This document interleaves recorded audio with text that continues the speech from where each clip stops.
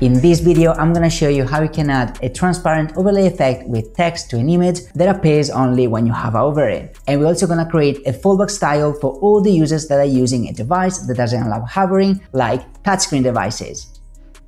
By the way, before you get started, if you're here, I'm sure you want to become a programmer, and yes, here on YouTube you can learn a lot, but one of the best ways to actually improve, especially if you want to turn this into a career, is to take some courses made by experts in the field. Usually these courses are structured in a way that makes it easier for you to learn properly, and I've selected for you some of the best courses and learning platforms. You'll find the links in the description down below, and by using those links, you're gonna help this channel as well. So here I have my index.html, I've changed the title, I've linked the style sheet, and also I've got live server running and Prettier, which is the code formatter that I use. And I've made videos on Prettier and live server, so if you want to check them out, I'll leave the links in the description down below. So first of all, let's start by adding the div with the ID main container, like that, and then this, because basically my images are going to be sort of links, okay, so you can click on them and they will send you to another page, basically. In this case, I don't have a link, so I just use this, right? Then inside of this, I'm going to write the div with a class like that, and also the ID image1, and you'll see why I'm using that later on. Then h1, I'm gonna call it learning, and then paragraph, I'm actually going to copy and paste to go text like that, okay, and I'm going to repeat this 3 times, okay. So here, traveling, ID image2, image3 here, and also support. The text is the same, so it doesn't matter. So this is basically the HTML. Let's see what we get. So this is what we actually get from that, right? So let's now go to the CSS file and actually start styling things properly. So let's go here. So first thing we're going to do is the body margin 0, okay, then the main container, padding, display, flex, justify content, space around. This is just to show you, of course, you've got your own style, right? Then the image, so we're going to use height 300 pixels, width 300 pixels, background size, cover, display, flex, justify content, center, align item center, of course, flex direction, column, then transform, scale 1, and we're gonna need this to make a transition later on. Then transition, transform, 200 milliseconds. All right, so let's see what we get. So this is already looking a little bit better, right? Then the image, the paragraph, margin 0, padding 0, 40 pixels, 0, 40 pixels, then the color is going to be white, text align center, Z index is going to be 1 because we need that, opacity 0, and transition is going to be opacity 200 milliseconds, like that. By the way, if you like this channel and you want to support it and you want to actually help me keep making videos like this, you can do that by becoming a member of my Patreon, where you can also get exclusive perks. I'll leave the link in the description for those of you who are interested. Then same thing for the image h1. We're going to do something like margin 0, 0, 30 pixels, 0, color white, Z index is going to be 1, opacity is going to be 0, okay, and then the transition is going to be opacity 200 milliseconds.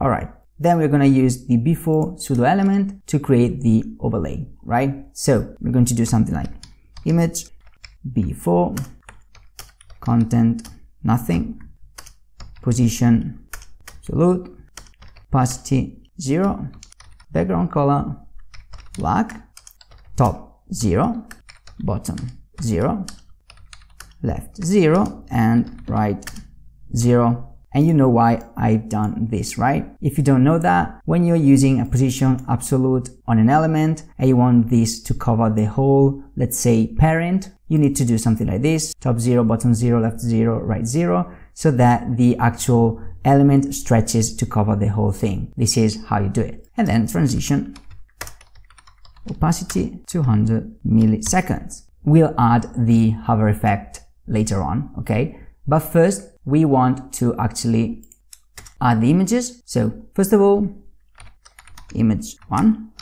That's why we actually used the ID here, right? ID image 1, ID image 2, image 3, okay, to target the div directly, okay? So we can set the different image to all the divs, okay? So image 1 is going to be background image, URL, learning, then let's do this. So 2 and 3. So here we've got traveling and here we've got support, like that.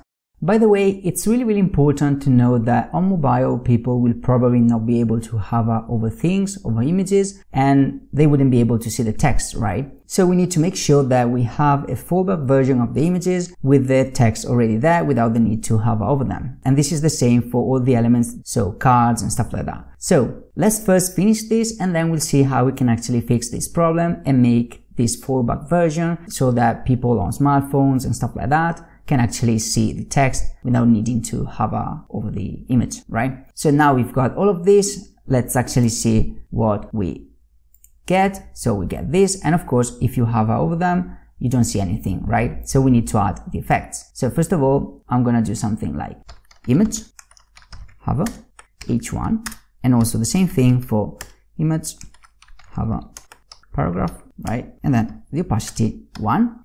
And the same thing for the pseudo element, so hover, and then the before, opacity in this case 0.5, right? And then we can add another cool thing, so image, hover, and we can do something like transform, scale 1.05, something like this, all right? And then last thing, we need to add something like this. So image link, remember that we have this class here, all the links, and we need to actually add the text decoration, none, otherwise we would see an underline under links and it wouldn't look pretty, right? So let's see if that works.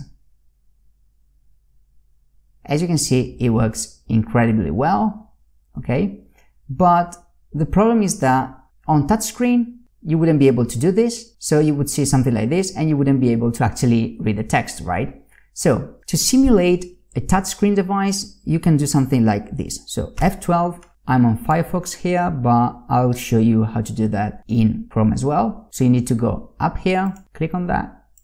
And then, as you can see, this is the version, the desktop version. So if you go up here where you see this hand, enable touch simulation, if you click on that, this is the version that you would see on a smartphone, for example. Of course, this is not responsive, blah, blah, blah. On mobile, you don't have the pointer, right? The mouse pointer. So you wouldn't be able to actually hover over that. And as you can see, nothing works, right? So we need to actually create this fallback version where you actually see already the version with the text and the overlay on it, okay? So let's keep that and go back to our Visual Studio Code. So as I said, now we need to make sure that we have a version with the text and the overlay already there for devices that use the touchscreen as the primary input. Of course, there are going to be edge cases where maybe the primary input is the pointer, but the user is using the touchscreen, but it's rare. And also if they have the mouse available, they might know that they should use the mouse to hover over things, right? So there is a media query, which is kind of cool, incredibly useful, which is the hover media query. So at media, hover, like that. We're not going to use this, but this thing here is basically you would put in here all the CSS that you want to use for devices whose primary input can be used to hover over stuff, like the mouse pointer, for example. But in this case, we have a lot of CSS that can be used for all devices. So All of this can basically be used for all devices. The only thing that you want to change is the opacity here. For example, you want this to be 1 already, or for example here you want this to be 1 and this to be 1, but all the other things are the same.